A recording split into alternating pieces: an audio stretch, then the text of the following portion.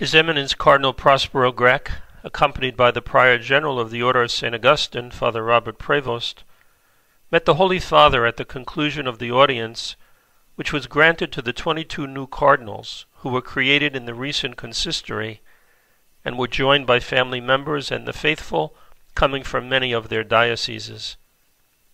During this gathering, the Pope emphasized that the creation of the new cardinals is an opportunity to reflect upon the universal mission of the Church in human history. In human events, so often disturbing and conflicting, the Pope said, the Church is always present, bringing Christ, light, and hope to all humanity. The Holy Father recalled the unity of the Church.